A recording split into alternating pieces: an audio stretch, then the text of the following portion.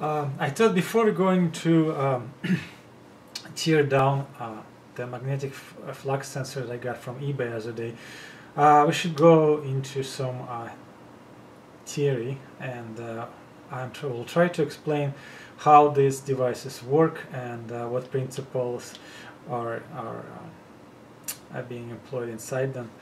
So first of all, what is magnetic flux sensors and how do they work? Magnetic field inside any medium such as air, water, ferromagnetic material, or anything else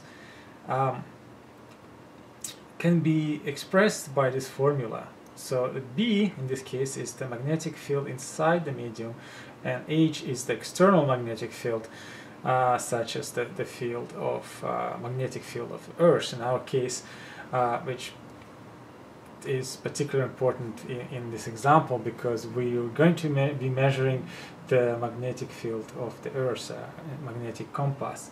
But Earth is not only and mostly not only source of magnetic field that these devices are designed to measure. It could be anything else. It could be a car, a big a ship, a submarine, or anything else. Well, why did I mention a submarine here? Because the first examples of magnetic flux sensors appeared sometime around 1936, according to internet, Wikipedia, some other sources. And during Second World War, this technology was developed almost to its perfection. And the main reason why was that these devices allow detection of large bodies of metal, such as submarines or submerged submarines, at bigger distances. So the first magnetic flux sensors were used to detect submerged submarines for airplanes, for example. So if you look at this formula, what we see is that the internal magnetic field is proportional to external magnetic field, or it's also called auxiliary magnetic field. And the formula states that this internal magnetic field is equal to external magnetic field multiplied by mu. Mu is, in this case, a variable called the material's magnetic permeability. The permeability of free space is a well-known variable. It's the value of it is 4 pi 10 minus 7 Henry by meter. And in order to detect weak magnetic fields, such as one of the Earth's, what we need to find a material which has as higher mu as possible. Well, because the permeability of free space and absolute permeability value have such an inconvenient values, so it's a very small variable, 4 pi 10 minus 7. What is usually specified for materials is their relative permeability, such as relative to the permeability of free space. And if we look at examples of materials such as a ferrite, its relative permeability can be from 15 to 700. Material, a mu metal, which is commonly used as a material for RF shielding, for example, can be 80,000. And this value can go as high as 1 million.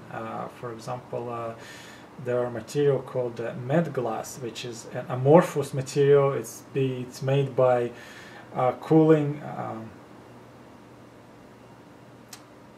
a ferromagnetic alloy so fast that it does not allow any crystals to be formed inside that metal. Well, it comes in the form of long very, very thin strips, which is then coiled into a course like this. Well, we'll talk about this a little bit later. So once we have a material, once we have a high permeability material like this, how they used inside fluxgate sensors is following. So we have a piece, for example, we have a piece of a ferromagnetic material, or saturable soft magnetic material, sometimes also called, and if we induce a magnetic field by wrapping it around by a piece of wire, or we can induce magnetic field inside that material, and depending on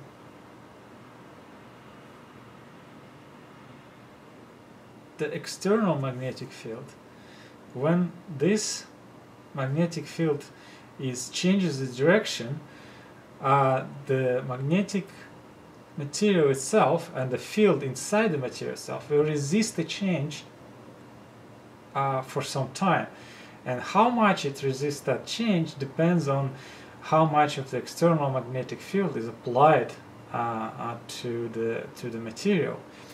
For example, here's the design taken from one of the patents. It's dated back to 1946 or 1950. So two saturable cores, high permeability magnetic cores, are wrapped into a primary winding. Primary winding, this doesn't have to be lots of turns. Usually 20-50 turns is enough, and it's excited by 5 kilohertz square wave, 0 to 5 volts, or minus 5 to plus 5 volts, something like that. And once the direction of the current in this coil changes, the magnetic field inside the core also changes direction, and depending on how much external magnetic force field is applied to this course, that change will happen sooner or later.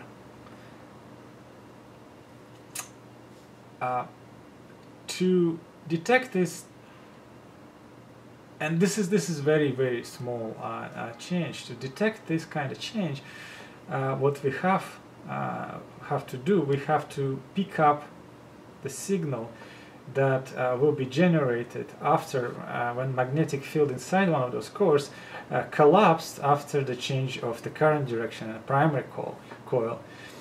And because this signal is very weak, the secondary winding will require up to 2000 turns or so on. Still very weak signal is then amplified by an operational amplifier or any kind of other amplifying circuit. Then it's fed into a bandpass filter, and what we have on output from the circuit is a series of spikes. Each spike indicates the collapse of magnetic field inside the magnetic course, and the current induced during that collapse is going to be detected by the secondary winding, and by measuring the distance between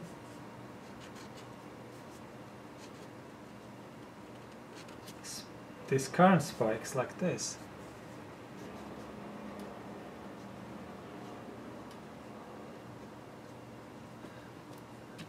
see, this is time. We can then determine the strength of the external magnetic field applied to this course. Now in this case, not only the strength of the external magnetic field important here, also the direction that is applied. So because if we align the magnetic field that is induced by the primary coil inside the ferromagnetic material and the external magnetic field, such as the magnetic field of the Earth, these forces will cancel each other. But if we turn it 90 degrees, then in that case they will be out of alignment, and so therefore the effect of the external magnetic field on the timing and on the magnetic field which is induced by a current in primary coil inside the ferromagnetic materials will be negligible.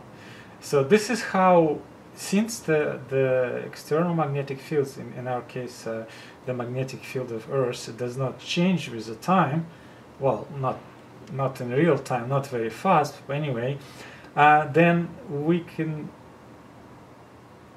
consider it to be constant. And then so by rotating this sensor relative to the external magnetic field, such as magnetic field of Earth, we can then determine the position of the sensor relative to the direction of the magnetic field, orientation of the magnetic field. Well, so that means that we need one sensor like this per each axis, and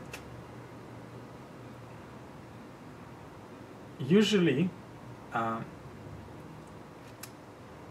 in fluxgate compass devices there are two sensors that are used to together with each other, so that's provide XY two axes. And if you want to measure magnetic fields somewhere outside of, like for example, if you want to measure magnetic field of Earth or another planet in space, then in that case three sensors are used together and they arranged in 3 dimensions. So two saturable core design, like shown this on this drawing that I have, this is one of the ways of designing the fluxgate sensor. It used to be quite common, but lately most of the designs are built on top of using the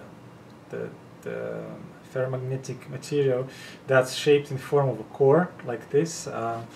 For example, here I see I've drawn a ferromagnetic core, which is a toroidal core with a primary winding going around it.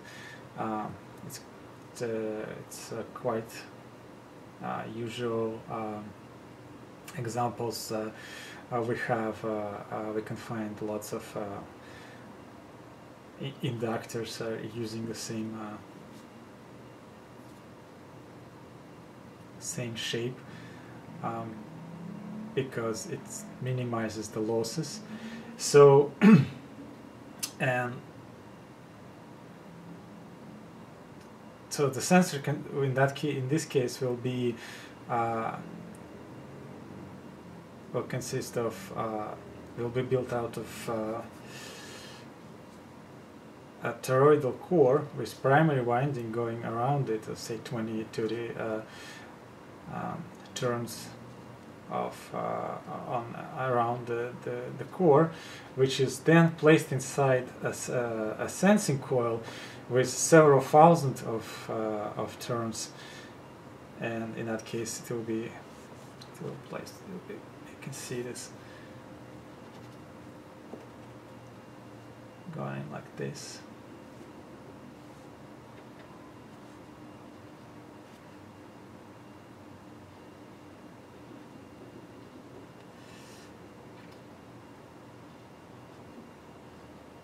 So this is how it kind of slides in.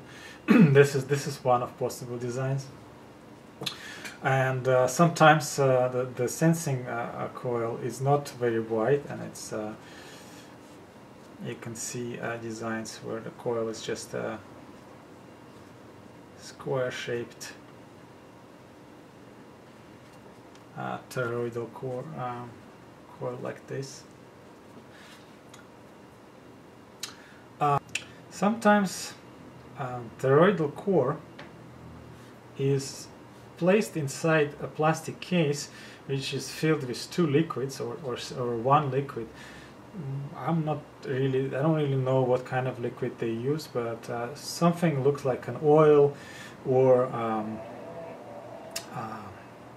some heavy machine oil or salted water, something like this. And so the core is placed inside a plastic container which floats on the top of the liquid. What it gives, the advantage of this design is that when, let's say for example, a boat or car drives on a surface and it's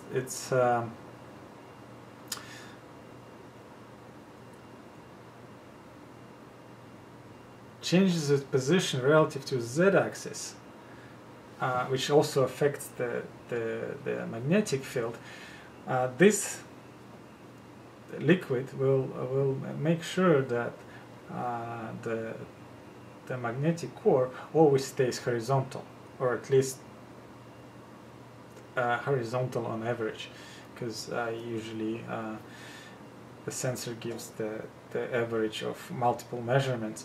So in that case, the sensor will not be sensitive to variations by z-axis, and that improves the accuracy of the result, because obviously if you change the inclination of the compass, then your position relative to magnetic fields in z-axis will also affect your reading. So here I have example of some of the magnetic cores that can be used for fluxgate in fluxgate magnetometers and fluxgate sensors like this. So I don't remember where I picked up this demo set. It's a magnetic core kit used for design. It's made by a rather famous company called Magnetics, and as you can see, they mention here that some of these cores use med glass alloys inside, which are just the brand of the amorphous cores that used this kind of applications. Supermalloy, as far as I know, is another kind of amorphous material. Unfortunately, the company does not, I don't think it worked for them very well, so unfortunately company does not make this kind of cores, and they don't use this material anymore. Or at least I wasn't able to find any of the cores that based on med glass on their website. So I think this was a product that never actually went fully live. So I assume this is one of the cores that are made of med glass. You can see here letters MG109. My understanding is that 109 in that case is just a number of the core. The way these cores are built, they're covered by a rather thick layer of paint, but the way these cores are built are they're made out of aluminum ring, which is shaped in form of the U-shaped ring like this.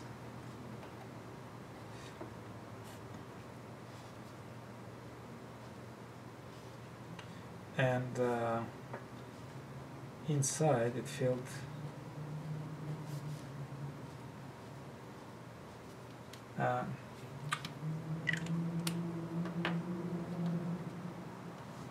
with a strip of amorphous material.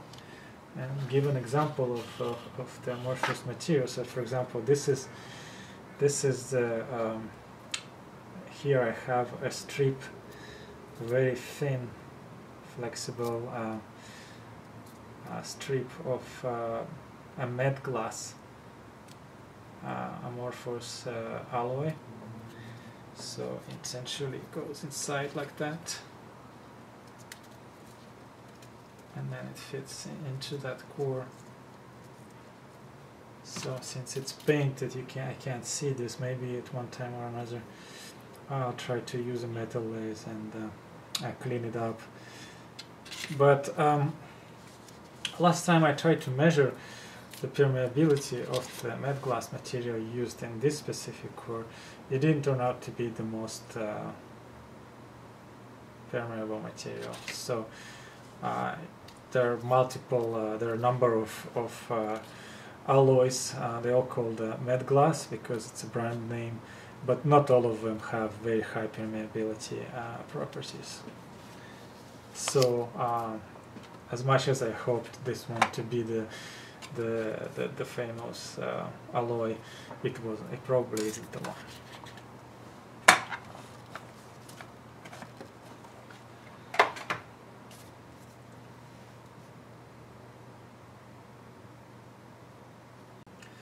Another source of high permeability materials, ferromagnetic materials, are security tags that are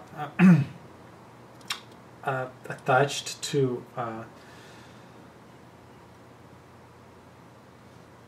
items that sold in many supermarkets or stores to prevent theft. So the way they work is that inside the tag, I don't have a tag, I mean I took the tag that I found recently, I took it apart. So inside the tag you can find two strips. One of the strips will be the materials similar to a med glass, or probably is a med glass. Those tags are made a company called Sensormatic, and inside you can find, like I said, you can two strips. One of the strips will be the amorphous material, and next to it will be a metal strip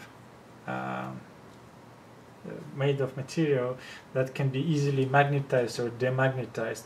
Because these devices change their properties significantly in the presence of external magnetic field, when you magnetize the strip, for example, if this would be the magnetizable material, this one is a strip of a med glass.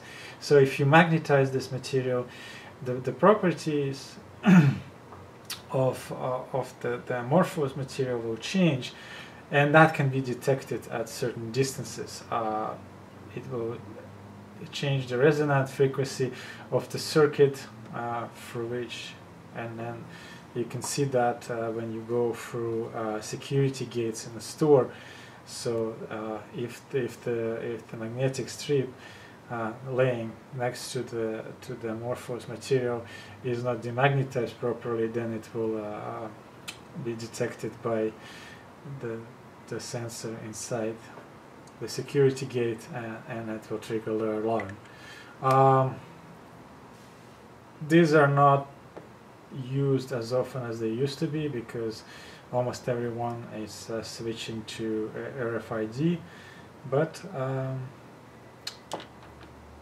these are one of the sources that I found for amorphous high permeability materials when I needed them.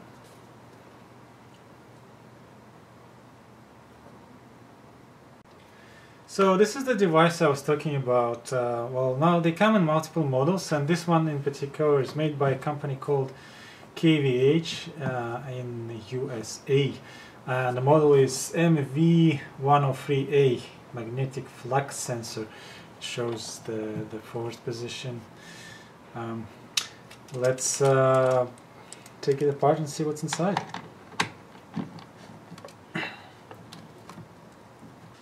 You can see that this unit is hermetically sealed, and you see this the rubber seal around this body. It's made out of plastic, and I believe this one is maybe even a magnesium, and for whatever reason it has this nice gray sort of matte paint on it. It has two connectors, two separate connectors. I believe one is for power supply, another one is for signal, but I could be mistaken as well. And as you can see, there are two connectors attached inside. So let me disconnect this. It goes into a rather nice military spec connector. Like that. See, it says 1415, and the brand name is Bendix 9629, and whatever is 14. So I believe this stands for 14 signal and 1 ground. That's why it's called 1415. So obviously, since this is a magnetic sensor, nothing here, neither the screws nor the body, the box itself is magnetic. So here I have a tiny magnet on top of a neodymium magnet on top of the. Nothing is. Actually, I can feel no. You can see the screws that I use. They're not magnetic either. I think they are just stainless steel. Well, they're a little bit. Oh, I don't know.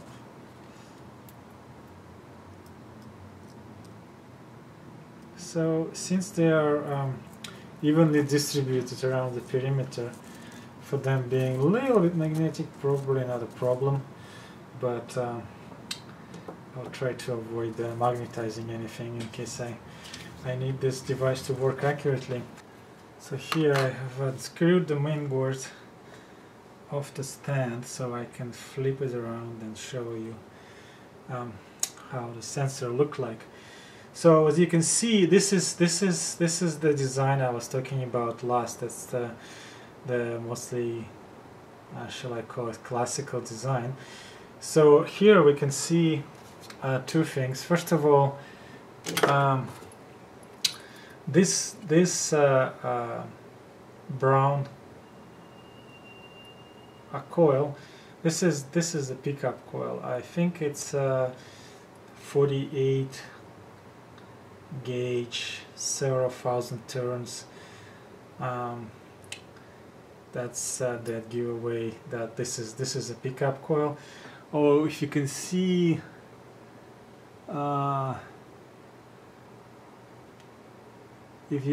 inside, there are green coils. It doesn't have that many turns at all. It's probably about 50 or so turns each, or maybe even more. I'm not sure why they need that many, but you can see this has been arranged in a form of a cross. This is Z axis, X, Y axis, and this is the pickup coil. This is also one of the classic approaches to this, is that the pickup coil and the excitation coil are arranged in the form at 45 degrees to each other. Maybe that's the trick. And it says 1/8 mil. I'm not sure what it means. Well, you can see, I'm not sure if you can see, if the camera can focus, what's inside. There is a toroidal coil inside that suspended in some kind of liquid. It looks transparent, almost like a baby oil, and if you flip it upside down it will work as well. So I'm not sure if this sensor can be positioned upside down and it will work as well. Obviously it will mess up the south to north, but no, it should work, because if I tilt it, if I tilt the board like this, you can see that the coil inside maintains its horizontal position, which is quite important to eliminate the errors caused by the z-axis variations. So these holes here, these mounting holes, are symmetric, so it's not really clear which way should it go. I think if I put it wrong, it will point in the wrong direction. Well, fortunately for me, I've saved the high resolution photo of this, so there is a little indentation here on the body of it that shows that this is the right position for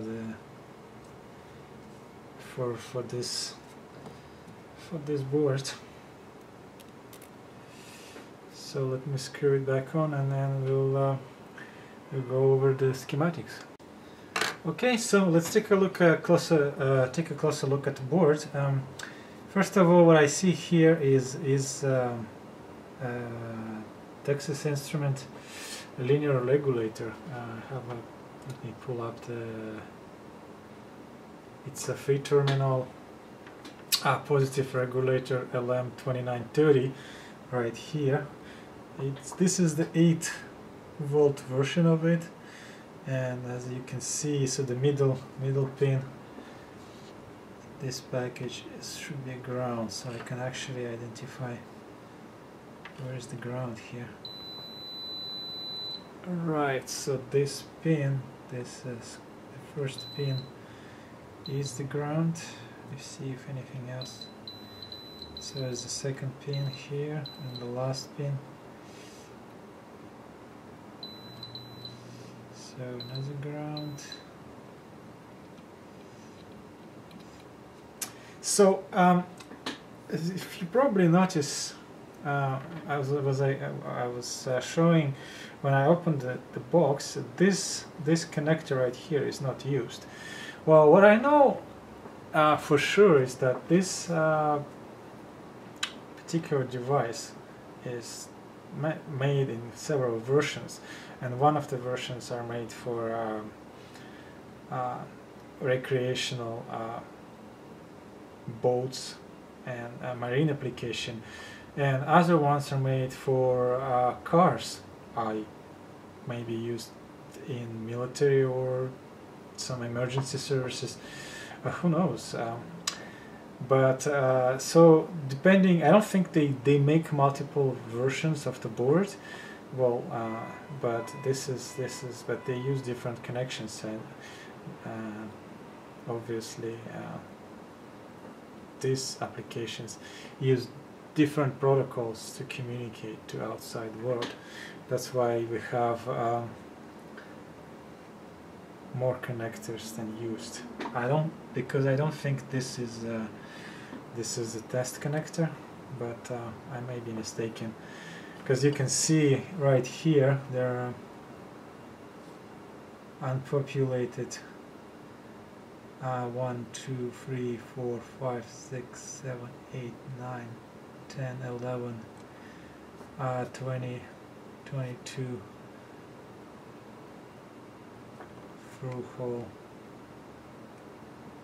vias, and shows that this probably unpopulated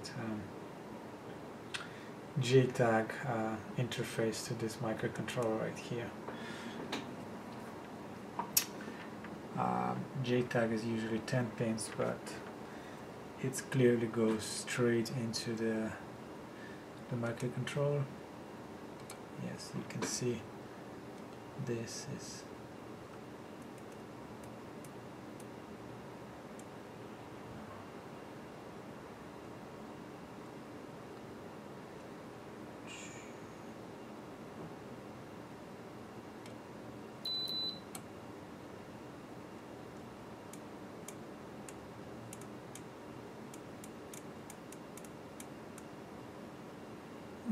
not sure why, but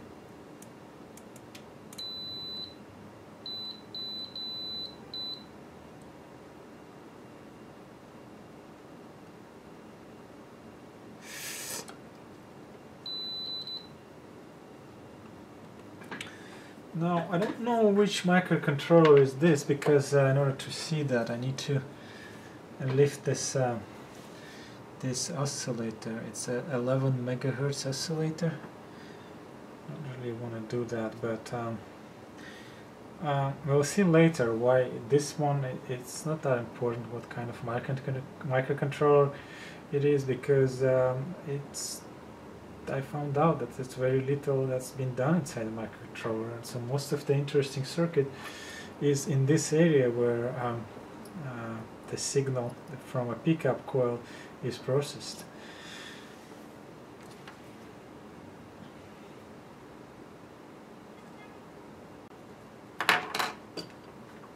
Let me see again where the input goes. So this regulator, the left pin is an input. None of them actually connected to the input.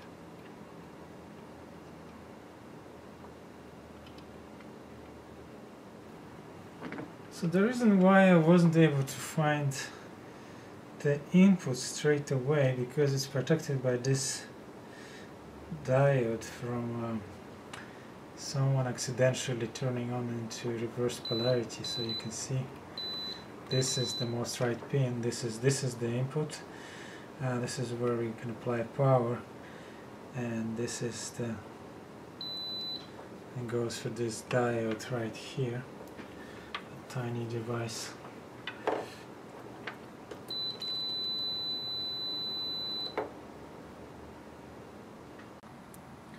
So here I have it powered up, and it's only using about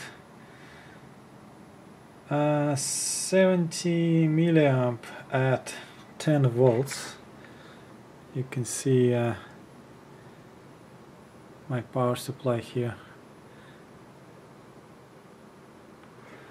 and everything seems to be working, because I can see there is a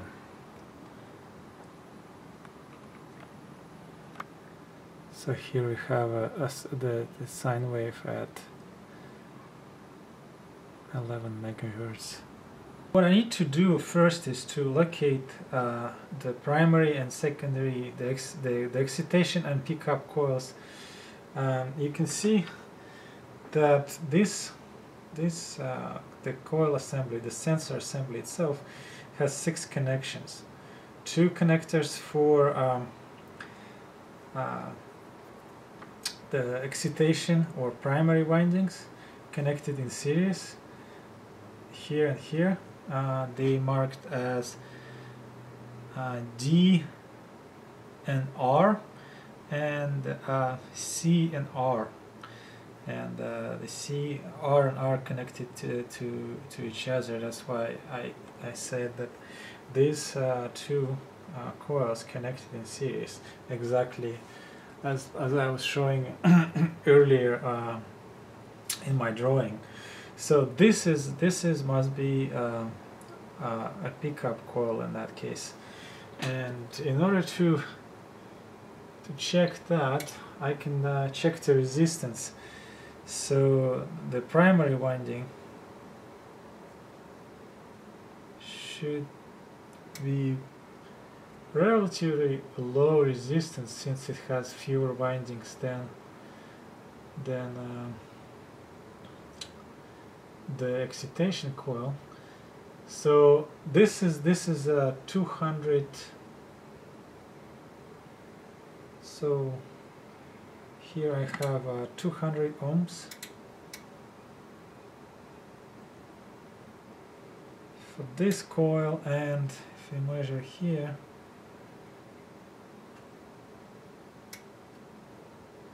I have 12 ohms for this coil. So that means I was wrong. So these are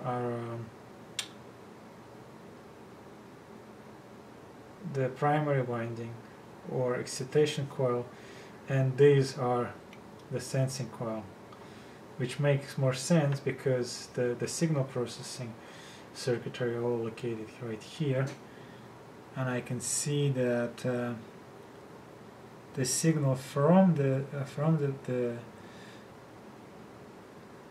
pickup coil or sensing coil goes right into this operational amplifier. So the signal from the sensing coil from one side goes into input of LF347M operational amplifier, which is the wide bandwidth quad JFET input operational amplifier, and another side also goes into the same amplifier, but the second instance of it. So there are two amplifiers. The signal from one side goes into this, and signal from this side goes into this amplifier.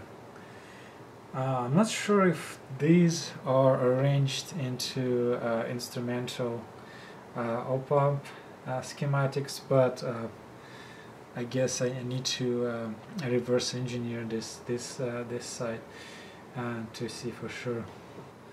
So I've hooked up the probes from my oscilloscope, one channel to one side and another channel to the second side of my oscilloscope, and this is the primary or excitation winding C, and what I see is not exactly a square wave. It doesn't look like I expected. It's more like so it's more like a step wave, which goes positive and negative. It's pretty much what I was expecting, but not exactly. So here's what's going on here. The signal from a sensing coil, which starts right here, you can see this is output D and output C in this case, goes into two operational amplifiers. So each end of the sensing coil, one goes into the first operational amplifier, which are LF347M, which is the high impedance JFET quad JFET input operational amplifier, low input bias current, 50 picoamps, and after that goes the second stage, which is include another component, which are the analog multiplexer, demultiplexer, and which followed by another multiplexer, demultiplexer, analog multiplexer,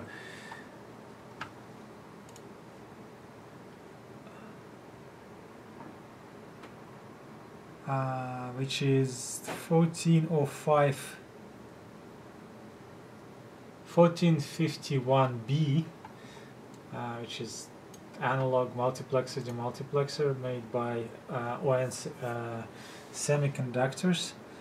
And after that, there are another op-amp, a precision op-amp made by TI. It's a TLC272.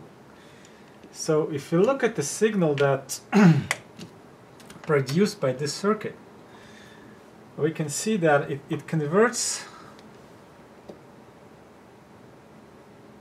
the output of a sensing coil into a timing signal. So you can see, so if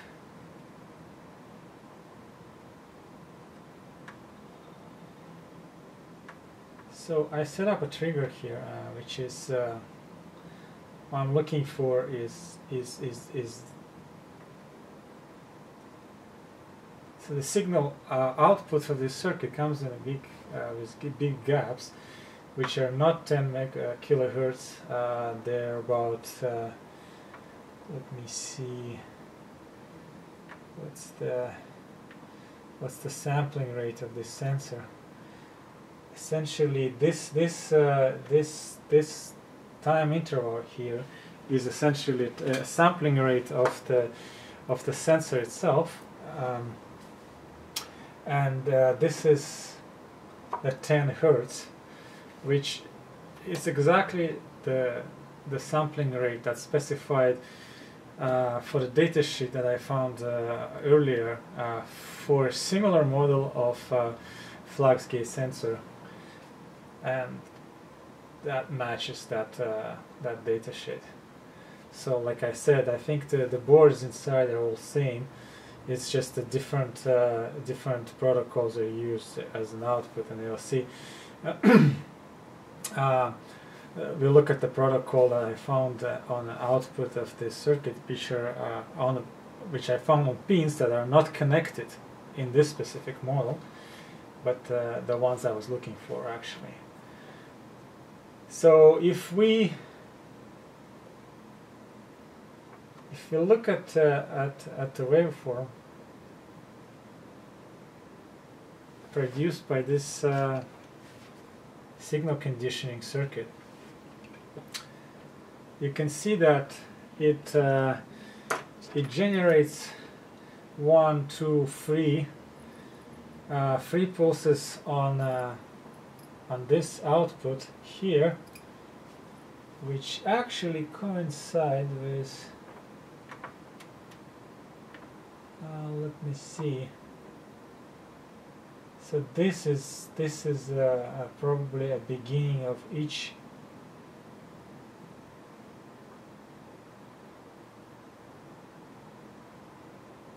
Yes. So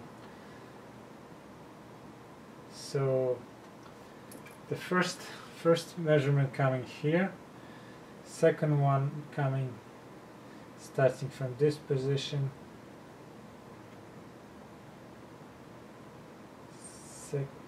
third one starts right here, and then another one here. So as you can see,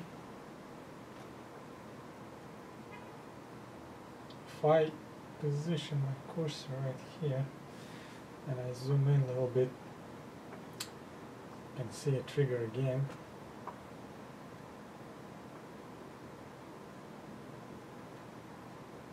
See, every time the positions of these pulses, they don't really change. Well, that's because I don't move the sensor. And if I start moving the sensor, rotating it around its axis slowly,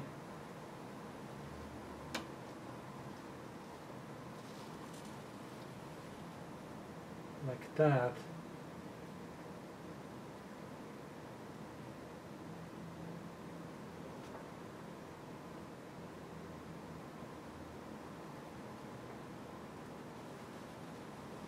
you can see that things start to change. So you can see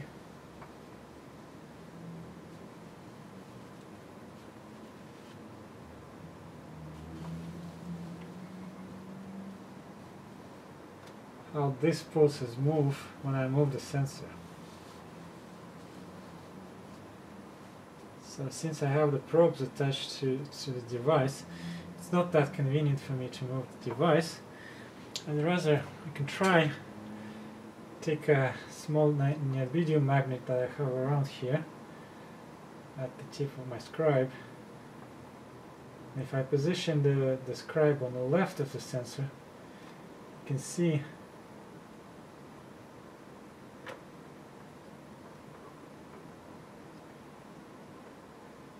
and then I position it on the right,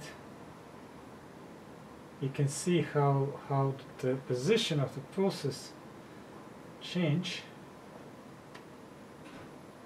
and it's dramatically changed when I put the magnet in front of the sensor. If I go back,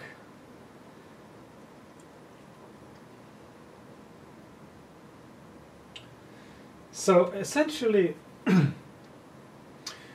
that this is the only input from the sensing circuit itself into the microprocessor that I found on this board. What it means is that all information that's required in order to determine the orientation of the sensor in Earth's magnetic field is encoded in this pulses right here. And well, I can see that the width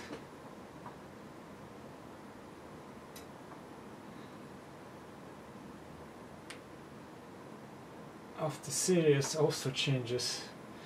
See, when I move the sensor left, so right now I have the magnet on the left, I go to the right,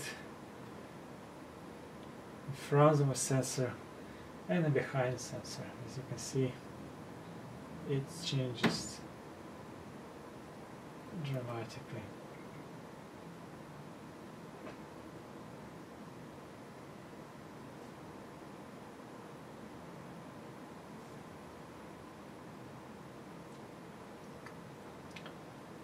Like that.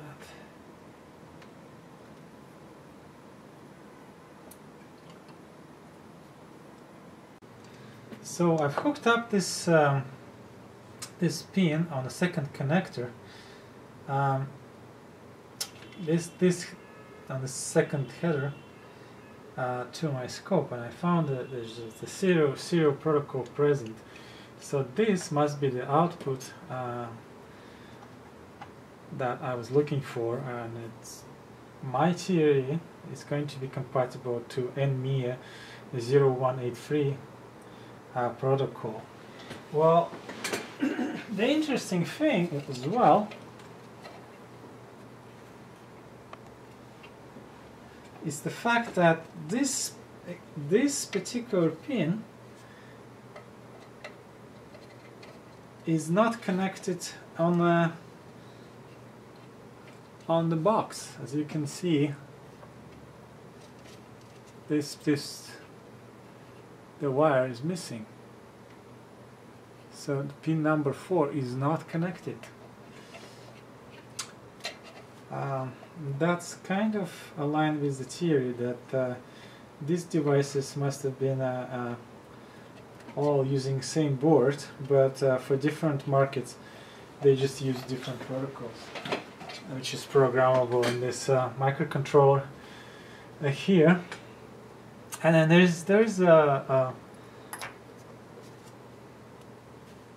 is some kind of output protection you can see here as well, along with the optical isolator made by NEC.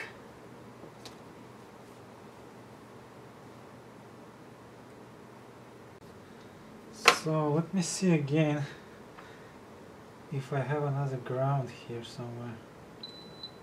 Yeah, so this pin is the ground. So what I'm gonna do right now, I'm going to take this RS-232 to USB adapter made by FTDI, and connect it to this board and see if I can I get something legible out of it.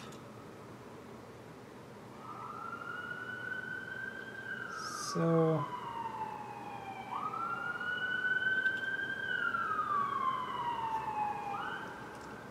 according to the pin out of RS-32, pin number 5 goes into ground, which in my case will be yellow. You can see a little bit more. I'm going to plug it into this circuit, and then here's another ground pin, and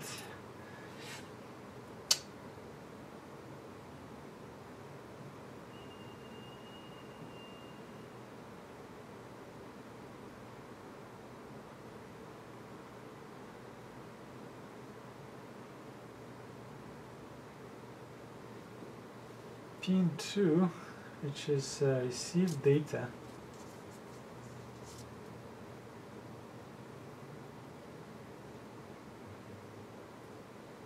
going to be red.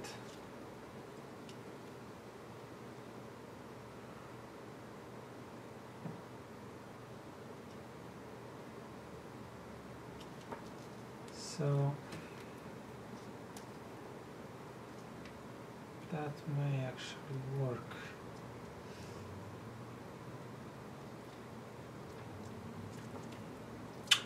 So this is I/O pin, so should be safe to connect it anyway, regardless if it's input or output. But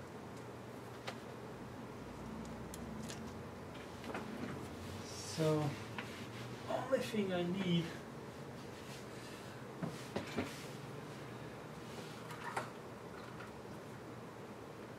is USB cable.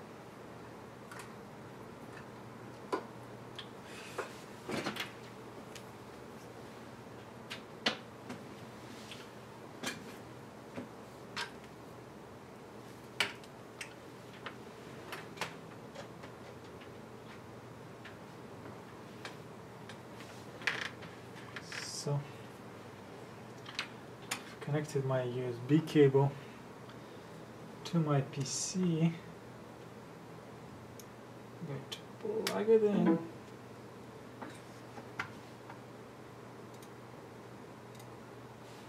And I need to find out which COM port I should look for. Okay, so after some poking around, I figured out that my problem was that I've chosen the wrong speed for this protocol. And the protocol I'm talking about is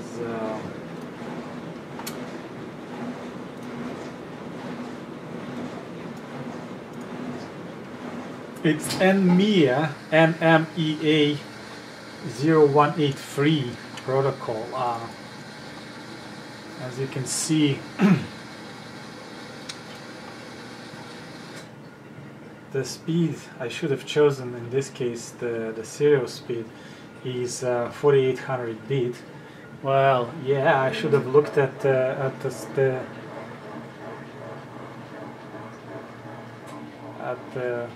bit rate on my scope first, and that would have given me the correct bit rate to start with. But for some reason I, as always, assumed that this is a 9600 8.1 configuration, and yeah, turned out to be not. Here's a screenshot from from the datasheet that I found for another similar sensor made by the same company. As you can see here, colors are of course wrong for the wires inside the box, but what you can see is that it's using a protocol called MV103A. Well, this protocol is used to connect for interconnection between different sensor and devices in navigation devices on recreational boats and big ships and things like that. So if we look at another example of one of the MV messages, as you can see, it's called HDM message, or heading magnetic. As you can see, here's the format of that message. Let me zoom in a bit. The message ends with HDM, and the first position is heading degrees magnetic. Letter M indicates that this is a magnetic sensor, and what follows it is a checksum, which you can verify whether the noise affected the output. And here is what my sensor is spitting out.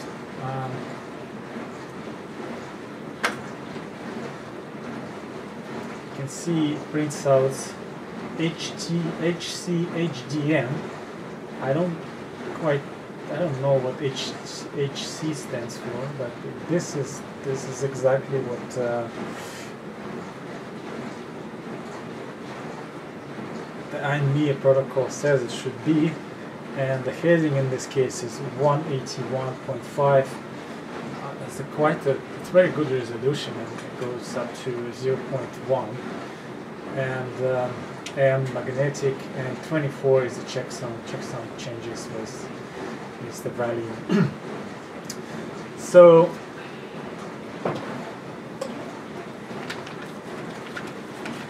if I start rotating the sensor, you can see how heading changes.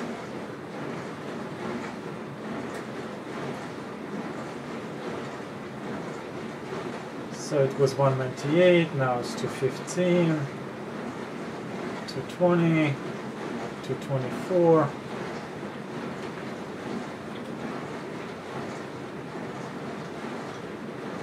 And so on. Well, to show how sensitive this device actually can be, I have to. Here's a little demonstration. So this is the same tiny magnet that I have.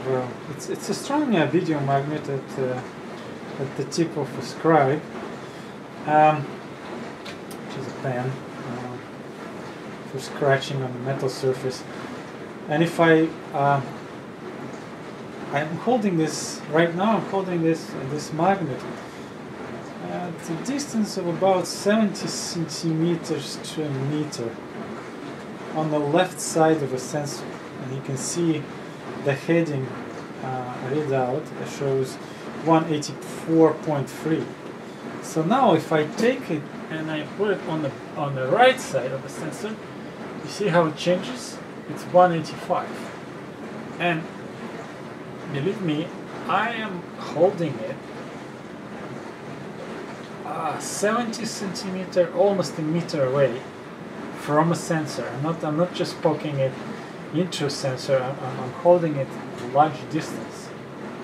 So 184, and here I have this magnet behind the sensor, which doesn't affect it, which I would not expect. And then here we go again. It's on the left side of the sensor.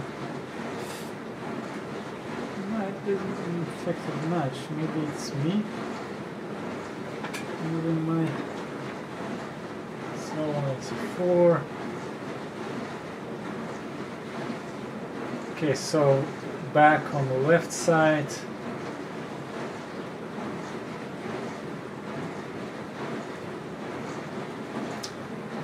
Here's, I'm trying to put it in front of the sensor.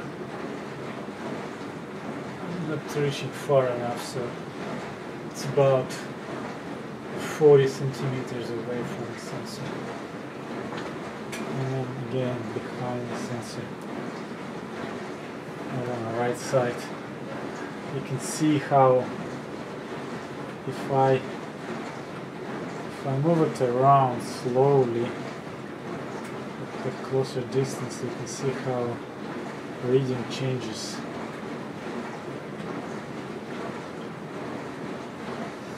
So if I rotate the sensor itself, I'll be same story.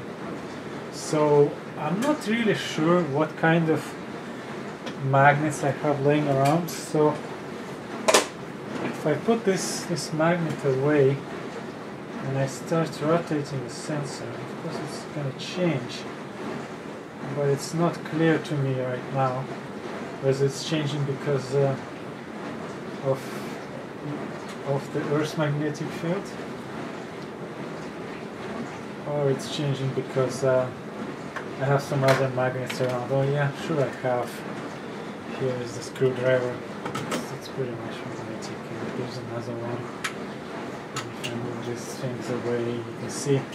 Yes, almost everything I have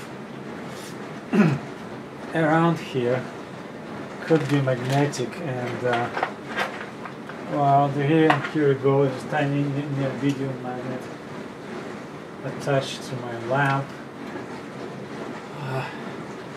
It's almost impossible to say what I am actually what is this compass is actually pointing to. This is how sensitive it is. Well, so I found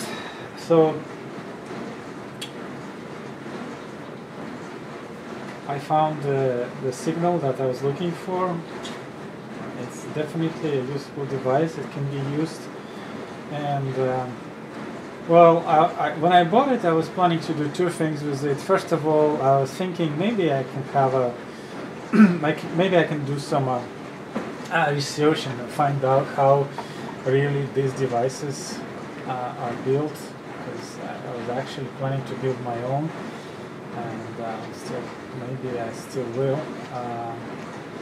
I build my own fluxgate magnetometer using the components that I have collected so far. And these sensors, although they point to the Earth's magnetic field, which is not exactly the North Pole of our planet, and they can be affected by many things such as metal objects around them and so on. There are situations when you can't get around, or there are situations where these sensors are quite helpful. And one I can think for is what if I would like to build a submersible robot? There are no GPS signal underwater, so it could be quite useful.